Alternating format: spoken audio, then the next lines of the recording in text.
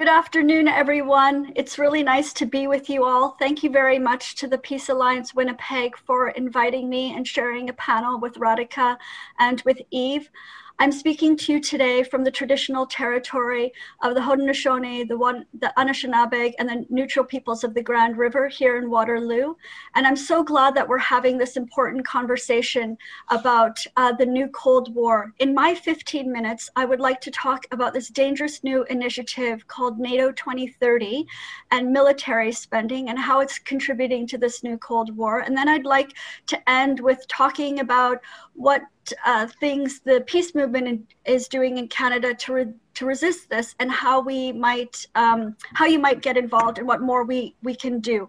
So I'm going to share my slides with you. I'm just going to hit share here.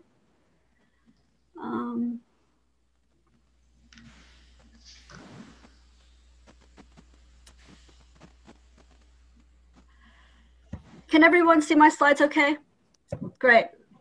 So one of the main drivers of this new Cold War is NATO, as Radhika mentioned. And last June, the NATO Secretary General Jens Stoltenberg announced this new campaign called NATO 2030.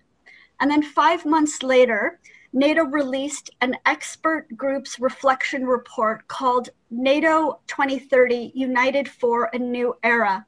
And then in December, just a couple of months ago, NATO rolled out this big public relations campaign that you can see on social media, hashtag NATO 2030, making a strong alliance even stronger. This massive social media campaign, hashtag NATO 2030, builds on an earlier campaign that was started by NATO a couple of years ago called hashtag We Are NATO. So if you follow social media, NATO, the Canadian government, you'll see these tags a lot. And this is very much a propaganda campaign. So let's look a little bit at this report that just came out. I'm showing you here the table of contents.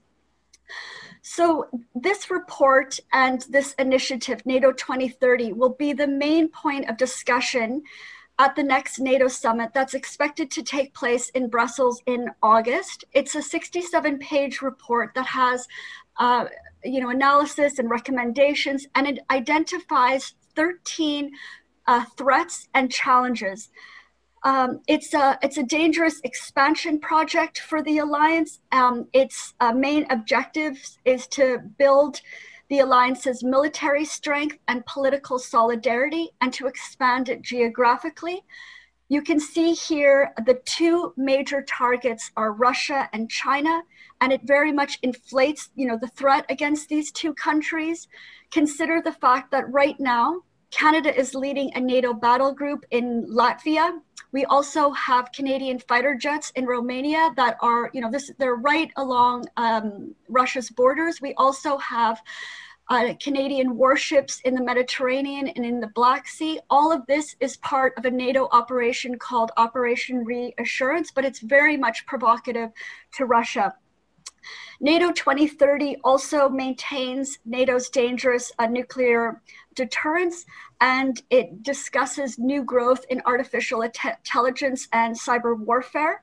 And it talks about something called, threats from the South. And this is very much NATO's racist concern about refugees fleeing Africa and the Middle East. And there's no acknowledgement in this report, in this initiative, about how NATO's wars in Syria, in Iraq, in Afghanistan, and in Libya, how they've contributed to to people fleeing these countries. Just this past Wednesday, there were another 41 migrants who drowned in the Mediterranean, fleeing conflict-stricken Libya. As you'll remember, it was Canada as part of the NATO operation. Canada led the NATO operation of bombing Libya that totally destabilized the country. So this shipwreck this past this past Wednesday is just one of many over this past decade. I mean, just in this year alone, there's been 118 migrants who've died in the Mediterranean, fleeing North Africa. And over this past decade, there have been 17,000 people who've drowned in the Mediterranean, trying desperately to get to Europe. Canada is complicit in this. NATO is, very much fundamentally a violent, racist, white supremacist organization. In this NATO 2030 initiative, it also talks about something called an open door policy. So they're really trying to bring in the Ukraine, Georgia, and Bosnia into this alliance. And this is, extremely provocative to Russia. I want to show you this tweet that the Canadian mission at NATO released on February 17th, and they say, Canada supports the Secretary General's efforts to keep the alliance strong militarily, to make it stronger politically, and to make it global. And you can see the hashtags NATO 2030, and if you follow this Twitter account, Canada's Twitter account, you'll see We Are NATO all the time. And then 2 days later, this is the news from Biden's speech at the Munich Security Conference, very much a NATO conference, where he said that US support of the alliance is unshakable. And you might have also heard the news this week that there was a Twitter ban announced against some Twitter accounts that are undermining faith in NATO. So this is really extremely troubling. Now, another important point in this NATO 2030 initiative is pushing members to increase their military spending. You might remember that in 2014 at the NATO summit in Wales, all the NATO members agreed to increase their military spending to 2% of GDP. And about 3 or 4 times a year, the alliance members will give their military spending report to NATO, and this defense expenditure report is available on the NATO website, and you can see it. And this is what Canada submitted for 2020, and you can see, our military spending is $29 billion. And at this level of spending, it is 1.4% of GDP. If we increase military spending to meet that 2% GDP target, we're going to be looking at spending about $45 billion on our military every year. It's absolutely crazy. And the reason why NATO wants us to spend so much money, NATO is dominated and dictated by the United States. The United States wants its allies to buy its weapons. And 20% of our military spending is supposed to be for buying new equipment. This is why, Canada is spending, upwards of $77 billion to buy a new fleet of fighter jets, why we're building new warships at a cost of $77 billion, as the Parliamentary Budget Office just announced this week. So I want to show you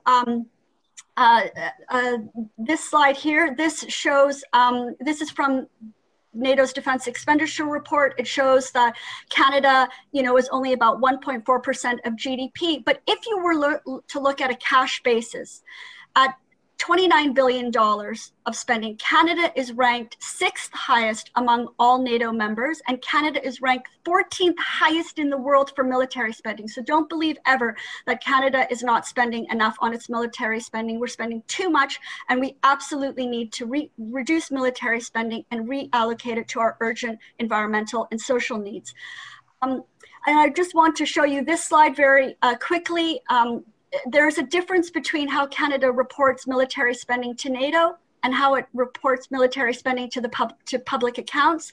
So you can see this graph that I prepared using the public accounts, showing military spending over the past 20 years at about $30 billion, compared to how much we spend on the Department of Environment and Climate Change, at $1.8 billion. I mean, it's so little.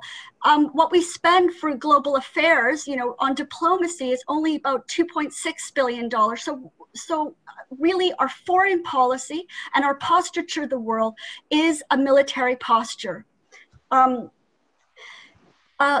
You might have also heard that last month, the Treaty on the Prohibition of Nuclear Weapons came into force. There were huge celebrations around the world. Canada is not joining this treaty to ban the worst weapons of mass destruction because of our membership in NATO. NATO has, a nuclear deterrence as its, central capability. So if we want Canada to get into the TPNW, this new treaty, we're going to have to get out of NATO. So now I would like to talk a little bit about why it's so critical for us to raise public opposition and political opposition and public opposition to NATO.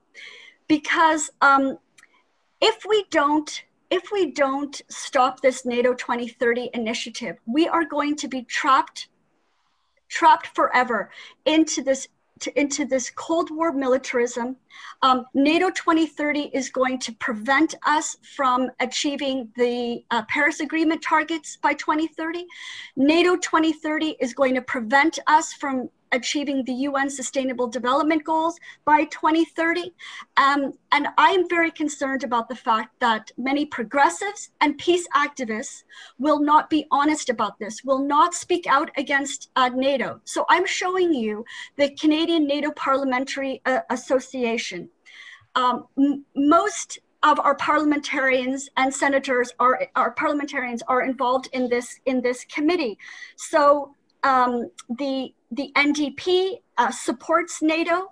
30 years ago, the NDP had some courage to speak out on NATO, but it doesn't now. The Green Party is more ambivalent about NATO. Elizabeth May said, we should question our relationship in NATO, but they've never passed a resolution against NATO. The NDP Foreign Affairs critic Heather McPherson is a member of this parliamentary committee for NATO, and there are many, so-called progressive senators like Kim Pate and Mary Lou McPhedran that are also part of this Canadian NATO Parliamentary Association, and we have to get them out of this. We need to start working to dismantle the architecture of support for NATO. So I would also I would like to close by telling you how we're trying to resist this. So I'm very proud of the fact that a few years ago, the Canadian Voice of Women for Peace, I'm a member of this organization, we launched a campaign, Feminist Against Militarism. Women Say No to NATO. During NATO's 75th anniversary in 2019, we protested outside of the NATO Association of Canada's office in Toronto every single month, trying to raise public opposition to the alliance. The Canadian Voice of Women for Peace is part of this really great organization called No to War, No to NATO. I encourage you to check out the website and to get involved. No to NATO and the Canadian Voice of Women for Peace. We're having a fantastic talk by Ray Atchison. She wrote a chapter in a report put out by NATO Watch that criticizes this NATO 2030 initiative. And her chapter is entitled NATO and the Patriarchy, and she's going to be speaking about NATO and the patriarchy on a webinar on Sunday, March 7th for International Women's Day at 2 o'clock, and I encourage you to check it out. The Canadian peace movement has been really trying to rebuild over this past year. We have a new listserv, the Canada Peace Network. We have been working hard to try to stop the big CanSec arms show in Ottawa. We had a big demonstration in 2019. CanSec didn't happen this past year, but it's expected to happen virtually this year. So we're trying to create a resistance. We are also trying to stop the fighter jets. You know, it's very much because of NATO that Canada is buying, you know, new fighter jets, building warships, going to be buying new attack helicopters and armed drones, etc. This is why resistance to NATO is so critical. So I really encourage you to get involved and help us stop this purchase of the new fighter jets. We have about a year to do it because the federal government has said that they're going to, you know, pick the new fighter jet sometime next year, and I'm happy to talk more about it during the Q&A.